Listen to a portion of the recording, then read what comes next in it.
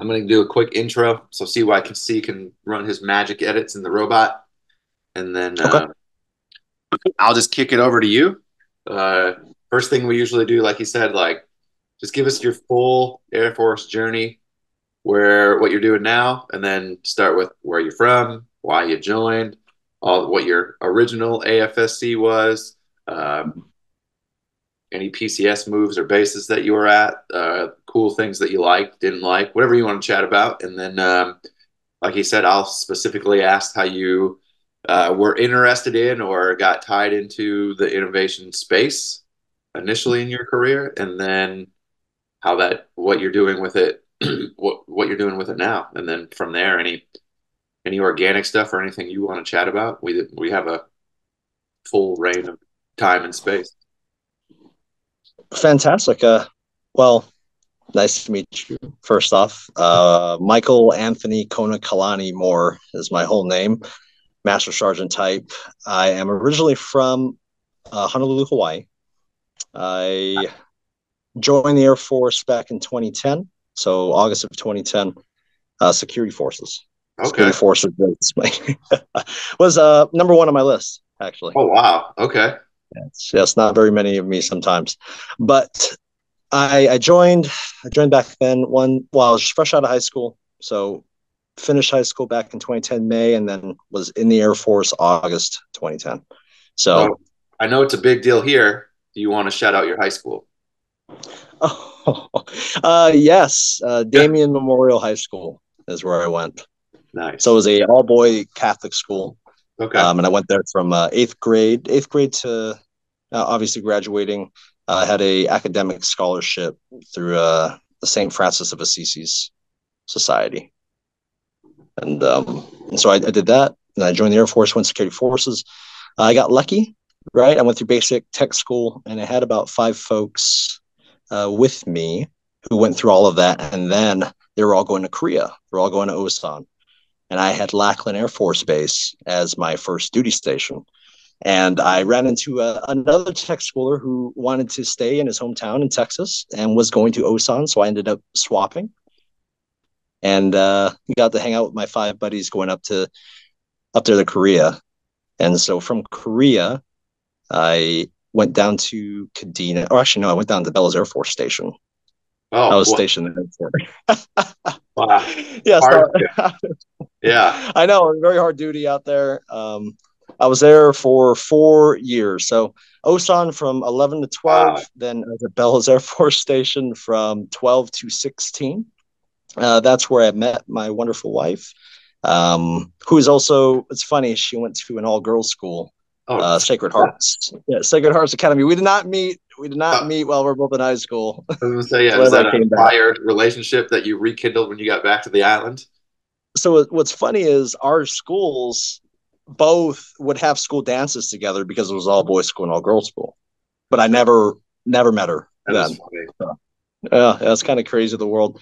And so I have three kids. So while in Hawaii, I had my son, my middle daughter, and then from Bellows Air Force Station went to Kadena. When I was out at Kadena, oh, I'm skipping bases here. I'm kidding. I went to Kunsan. Okay. So I went to Kunsan. I was doing the Korea hop, right, to get to the next follow on that I wanted to get to. Yeah. So Kunsan for a year. My daughter was born right beforehand, so her name was Anna Kalani. Such a beautiful girl.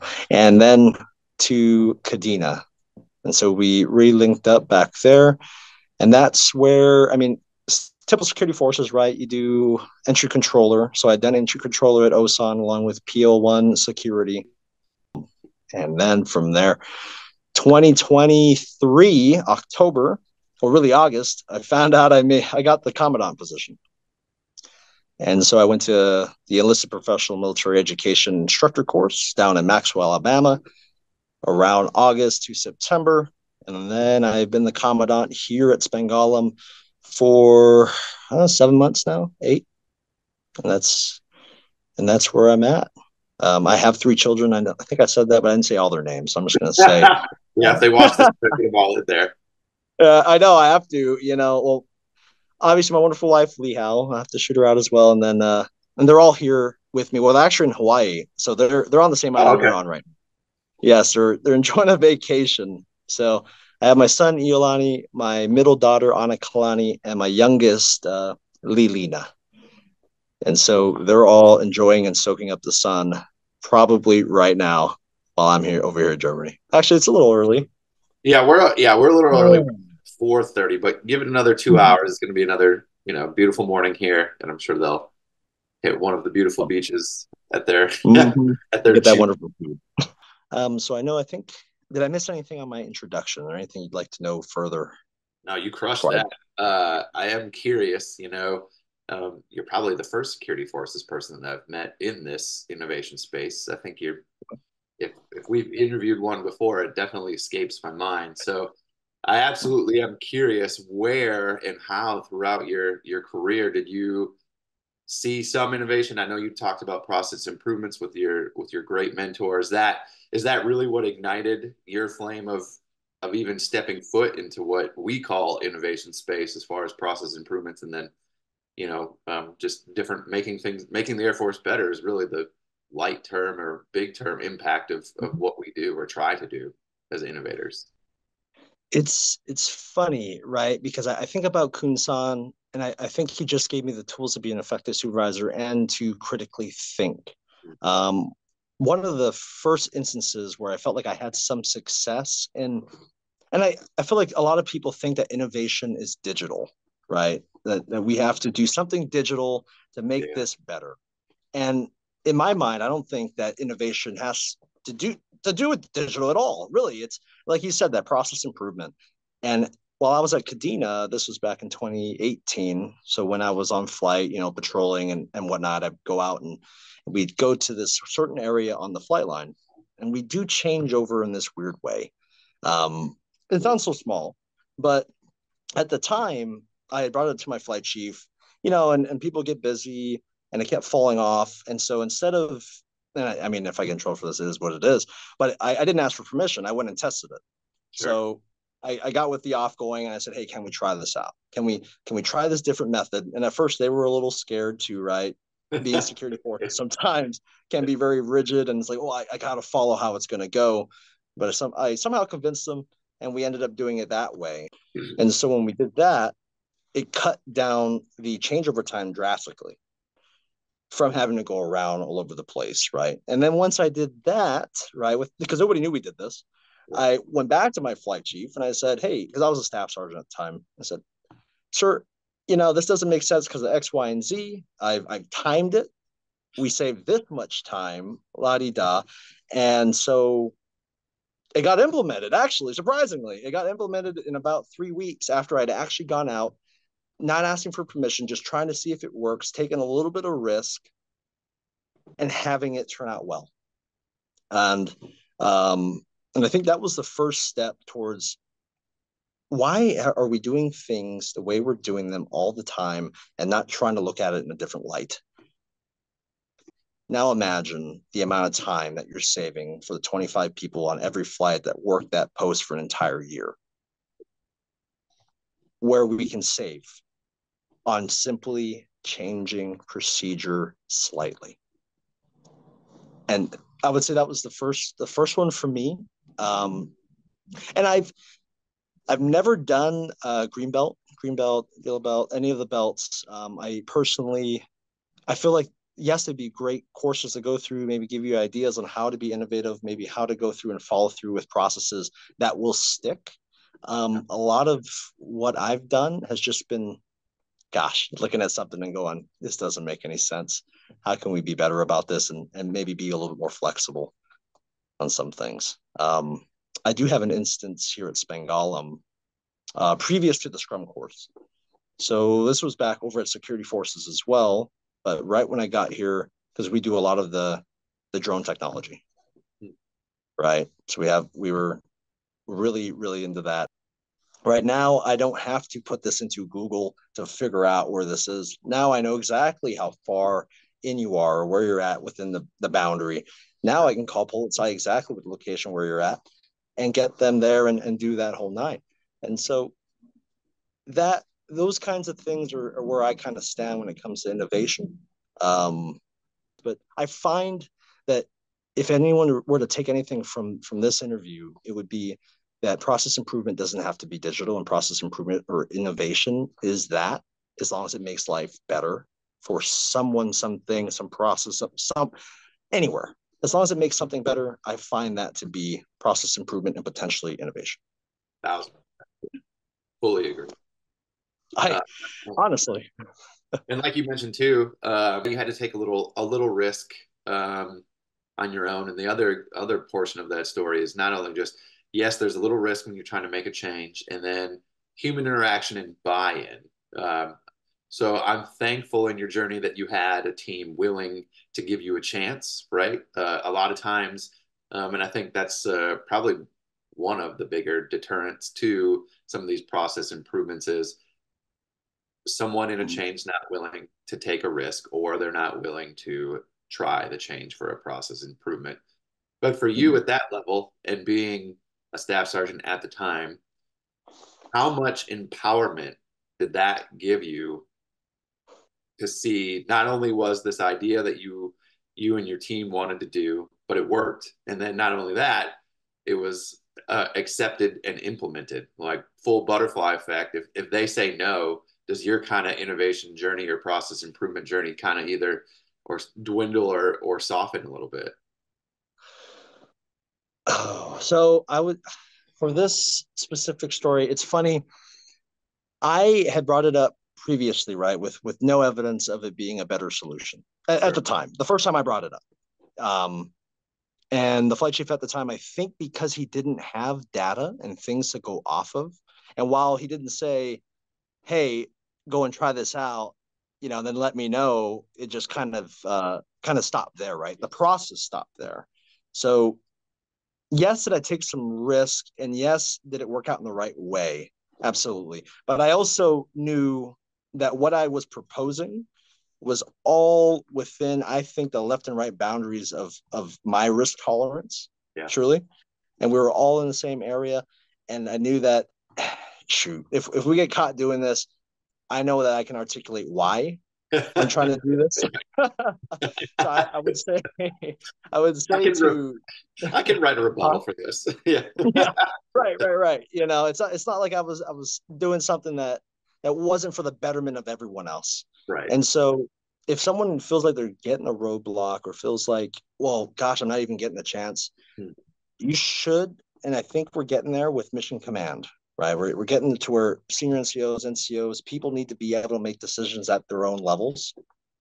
And this is one of those things that I felt that as a staff sergeant, I could do, and I did. And then I compiled the data, and thankfully the data convinced, and I knew enough about what I wanted to do because I obviously got posed questions on, well, why aren't we doing it like this or like that? And it's like, well, that's old information that they don't do anymore, right? It's a lot of times, a lot of people up at the higher levels don't get to see what's happening on the ground. And that's where it comes to us and our own locus of control to be able to go, I do see this on the ground, and not giving up when told no the first time or the second time, or they just forgot and just letting it stop. You know, you just got to keep pushing until someone says yes, or at least gives you feedback on a better way to do it Yeah. or another way to do it. So yeah, it worked out, and I'm thankful, and I'm thankful to the staff sergeant, and I don't even know his name, but the staff sergeant that agreed to do it with me, because it wouldn't have happened if he hadn't allowed it either. So with on the other flight. So it's kind of cool. So let's move along a little bit though in this journey, right? So you're no longer in the security forces career field. You're the commandant now at the Pitsenbarger Airman Leadership School in Spangdahlem. What has that transition been like? Mm. Obviously, you had flight leadership experience, but that's absolutely leading people and airmen, but career field specific. But now you're taking on a much broader professional military education scope with all career fields from the Air Force. Um, Right. so let's talk about that transition first, and then we'll talk about what it's been like bringing some of those innovation ideas to a schoolhouse. Awesome. So the transition was pretty seamless, to be honest. Yeah. I no, Too it's easy. Got funny, it. right? Yeah. Because in security forces, we lead a lot of people Yeah. most of the time. We're in charge of a lot of people. We're charged not per se different AFSCs, but different personalities. Oh, yeah. So getting into the commandant position. So when I interviewed, I guess there were seven other folks, and I want to say this because my hiring official, Mr. Knapp, he's no longer here. He got a job up at Ramstein, but GS12, and he had told me, well, we already had our guy until you had walked in. And I was like, what? Because I guess there were some other folks that had some really good records, right? I think previous PME experience, they were without a commandant here for about 7 to 8 months prior to me taking over. And so they were looking that way. And I came into the interview and I it's funny. I was just me. I was just real. I was just telling them exactly how I felt about things, and thankfully they saw something in me to hire me, and it's been a ride ever since. I completed my first class back in October. Haven't unfortunately been able to teach another class just yet. Just been kind of getting my feet wet with the whole commandant gig, but I would say off of that first class, I had one civilian student, and then I had everything from plumbers to air traffic controllers. And I'm going to say this for us security forces folks, and I think a lot of them feel the same way. It's like, well, we work harder than everybody else because we're out there on the wall or at the gate, on the holidays, on the weekends, everything else. And now getting into this job and actually seeing what other people are doing, we don't work the hardest. We all work the hardest. Yeah. Everyone is working from the DFAC to security forces to intel to everywhere, to every function in the Air Force and every AFSC. We're all jobbing it, and that's probably the biggest realization that I've had. Um, and I love it, absolutely love it, because I cannot wait to bring that mentality back to security forces and be able to speak one and maybe build relations with other career fields now that I know what they actually do. Um, No, I was just going to say, so I am curious then, your innovation journey really speaks to process improvements. You've been in your seat about 7, 8 months, you said. And you've already spoke about, hey, how do I right back to that human interaction? How do I as a leader engage with people that have had completely different experiences, careers, perspectives? How do I lead and get, solve problems and get their ideas to the forefront so you can get buy-in from them? What does that mean to you in the innovation type space, especially in a schoolhouse where it might be a little more implemented and structured as far as a policy point? so what we're looking at right now, and still working through it, is something that I really want to get into, some of the counseling sessions that happen within ALS, right? Usually, and I believe it happened back when I went through two, right? You have a troop with a problem, and you have to counsel that individual and work some ways around getting there. But Maxwell has this awesome live AI kind of counseling trainer in a sense. So you can talk to an AI generated person, and there's obviously someone behind it giving it prompts and everything else. But it seemed like a much more realistic experience, and that's what our developmental advisor puts on for some of the Saber U classes that are here. And we're trying to bring that down into ALS, right? Or at least here at Spangdahlem. And maybe if it works out and it's great, maybe implement it across the Air Force. But looking at that first, because some of the problems, right, is you have to have someone certified, you have to send them down to Maxwell, some of those things, trying to get that up and running, and we have to wait on where Maxwell is at, time differences, and figuring all of that versus maybe sending one of my instructors down there to get the certification and maybe be able to run it here. Is one of the spaces that we're looking at to improve processes here and to help the airmen be better leaders on the front lines, right? I mean, if your troop has an issue and you aren't taking care of them the right way, and you can't have a difficult conversation to get someone help, or to correct an issue, that's a problem. And that's going to speak to how we accomplish the mission after that as well. So I think that section of it, I'm still working through it and we're still trying to figure it out, but that's something that I want to get into the curriculum. Maybe not Air Force wide. If the Barnes Center wants it, that's fantastic. And there's nothing saying that I can't do that either, though, as long as I put the prompts in that say it's from the curriculum.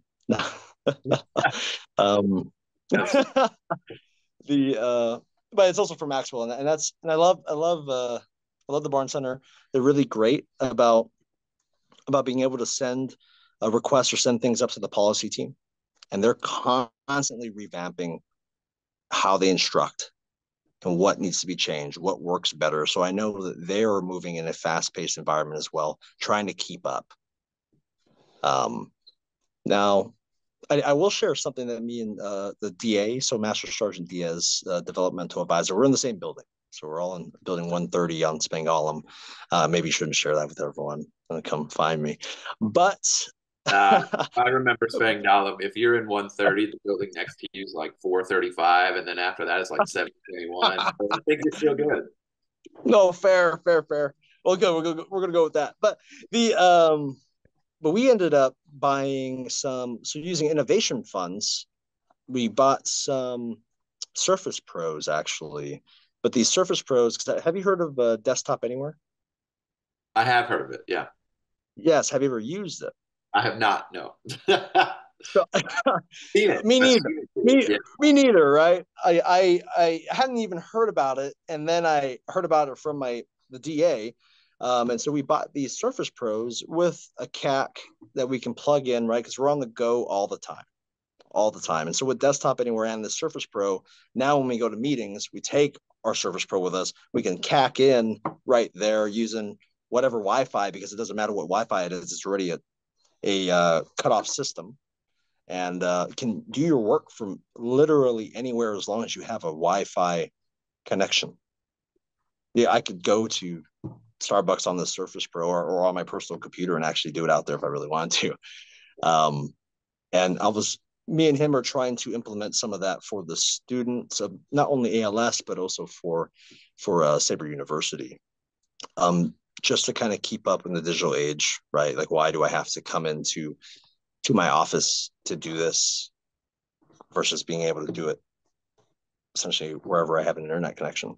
So those are some of the couple things that we have done so far. We only bought 2, though. I'll say that. We wanted a beta test, because I feel like that's an issue sometimes in the Air Force, is that we like to buy things thinking that they will work in bulk, and then they won't work. And then we've wasted all that money versus maybe buying 1 or 2, beta testing just a little bit, and then going, all right, this works. Let's go. Full send, right? So that's what me and Sergeant Diaz right now, we're still working through it all. But it seems like a good product, and it seems like a good way forward, especially with potential virtual classes, which I've had to do recently that, it could have snow days in Germany, right? Recently, as in a few months ago. But just being able to be flexible and having the students flexible as well. So those are some of the things that we're working on in the schoolhouse, or in our building, because me and the DA, we are lock in step, the Professional Development Center. So that's awesome. CYC, if you're listening, you had mentioned something about the schoolhouse that impressed you. You can cut yourself out, but what was it that stood out? I don't know if he's listening. There he is. Yay. Yeah, the museum. It's all built by airman for airman. It's truly impressive. So I would say in EPB style, a true testament of what airman can achieve right there. So I believe, I don't know how good the video is. It's still very fuzzy. It's looking good right now. And this is the Heritage Hall over at Spangdahlem Air Base, Pitsenbarger Airman Leadership School. So we have all types of memorabilia, including these Disney patches, to every flight that we've had, or every class that we've had attend ALS. They all do a different type of tile, and we replace the ceiling. So as you can see here, a lot of World War II memorabilia, from everything from the candy bomber at the top here to a piece of the Berlin Wall. And as we move on, we have a section for the Korean War, and then to Vietnam and William H. Pitsenbarger's memorabilia, with the original Air Force Cross donated by his family, along with the original citations, to include his original uniform. This is something that the schoolhouse has kept running for a few years now, of one, maintaining everything, and two, adding new pieces where we can. So here we have some of our Special Forces airmen who have died in action, along up to Operation Secret Squirrel and Operation Desert Storm. A 9/11 memorial, and a lot of these, like this piece here, was a class legacy gift, meaning the students had created this, not only the towers, but also the painting behind the towers. Some more legacy gifts here, other donations, flight suits, and even drawings like these. We also have a corner for breaking the glass barrier, for all of our female, or U.S. Air Force female accomplishments, and to include the Tuskegee Airmen. And lastly, we have our Medal of Honor recipients up on the wall.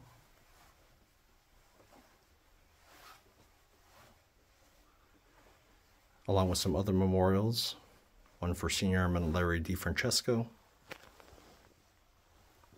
and A1C Nate McDavitt, and concluding with the Kobar Towers. And then from there, that's our Heritage Hall. We also have this, just as different berets, different types of gear across different AFSCs and services, but into the Chief's room. Here we have all of the SimSAS of the Air Force.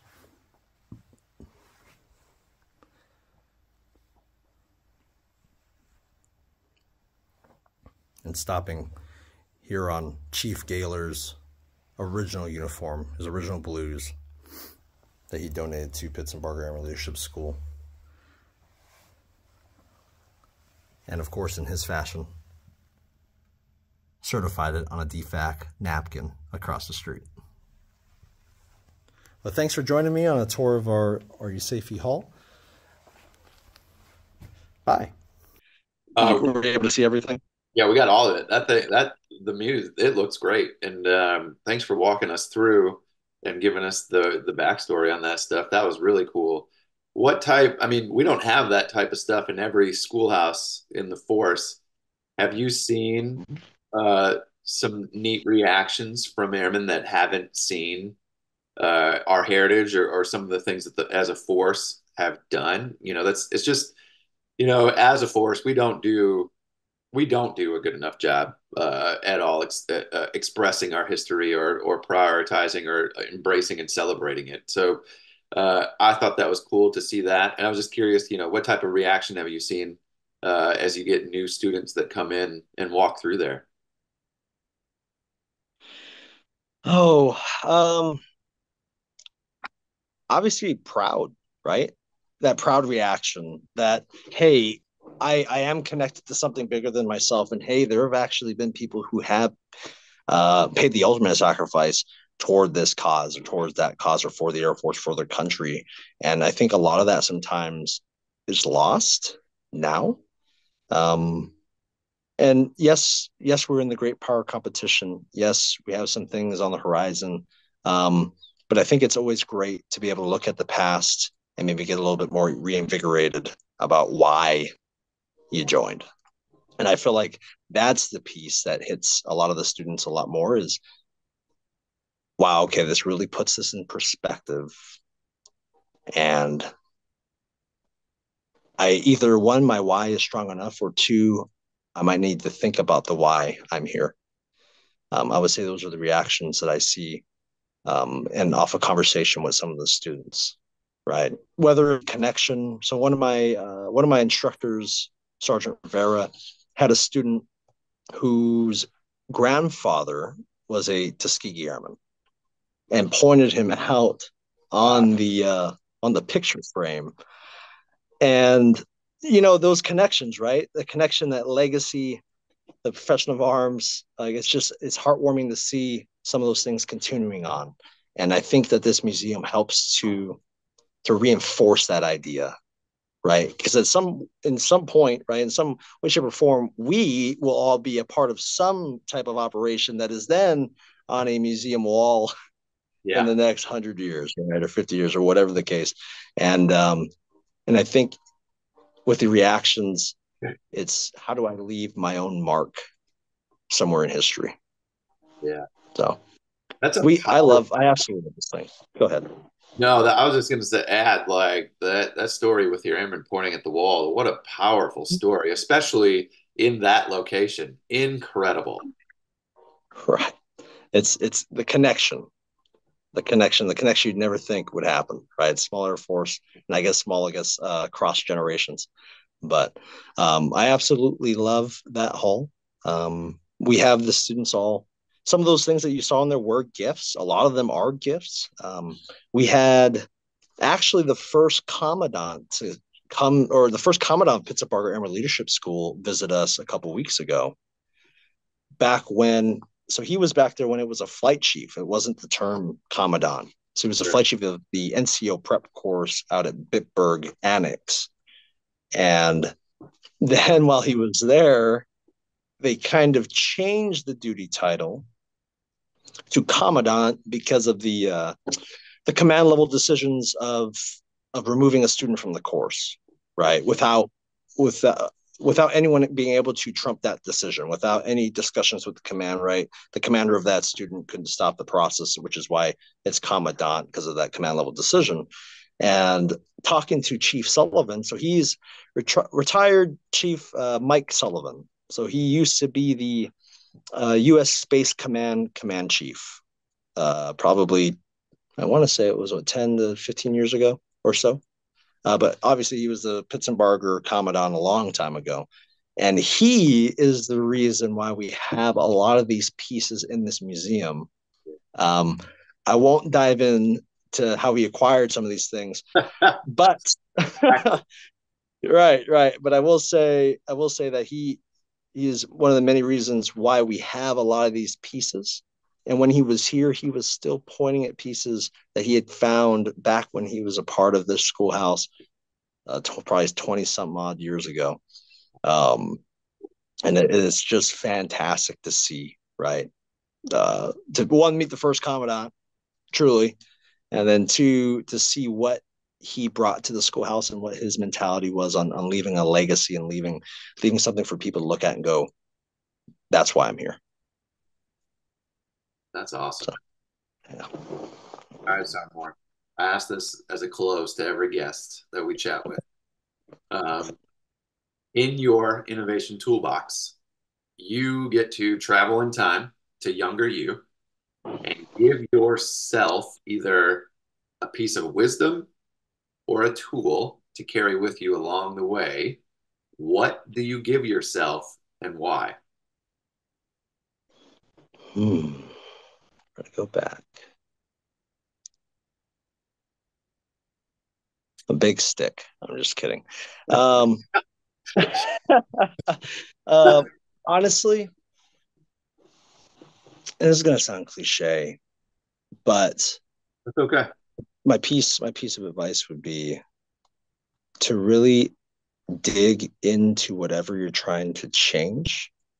Like, don't do it, I don't want to say half-assed, but don't do it half-cocked, right? Don't do anything half-cocked. If you're going to try to change something, if you're going to try and do something better, then you need to be all in. There is no time to be hesitant. There is no time for doubt. It's, you do this and you do it fully, I guess, would be my advice to myself and to any other innovator, is you're going to be told no right? You're going to be told no a lot of times, and you just need to believe in yourself and follow through. I would say that's my advice and why. Well, thank you for hanging out with us on your evening now over in Germany. Again, I'm glad that we got to work this out, and I really love this conversation. So thanks for hanging out with us today. No, thank you for having me, and thank you for highlighting folks in the field. This is the first time I've ever heard of something like this. And I wanted to say thank you to the Tesseract team, especially CYC, John. Wonderful putting me in contact with you and kind of setting this whole thing up too. We're still working on a lot of the BYOA projects from the Scrum course that we went through. And hopefully we see some things come to fruition soon. But sweet. Thank you for having me. Yeah, that was awesome. Thank you so much. Any references to trademarked, copyrighted, or protected products or services, such as books, movies, or businesses, are used here for the limited purpose of education and professional development of Air Force Airmen. If you have any questions, please contact us at www.tesseract.af.mil.